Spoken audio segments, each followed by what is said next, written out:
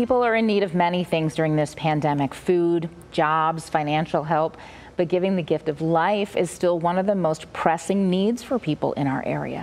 Jake Burns explains how, with the help of our friends at Virginia Credit Union. He's helping and shows how you can too as part of CBS 6 Gives. It's something you might not be thinking about during the pandemic, but the need for blood donations is a constant.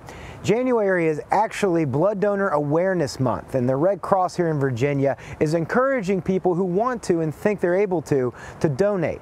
They've established safety protocols for donors and the folks who run the donations, and every single blood donation is tested for COVID-19 antibodies. Those donations in some cases are being used for convalescent plasma treatment for ICU patients.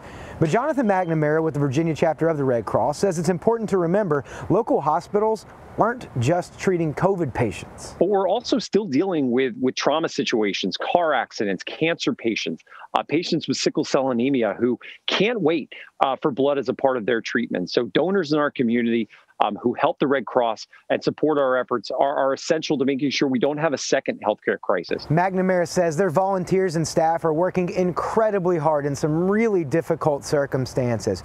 This month is designed to say thank you to them. And as a part of our CBS 6 Month of Giving, we're also going to make a financial donation to support the local volunteers and staff who are doing this vital work. I'm going to be giving blood later this week, and we encourage others to do so if you're comfortable. You can make an appointment at redcrossblood.org. Working for you, Jake Burns, CBS 6 News.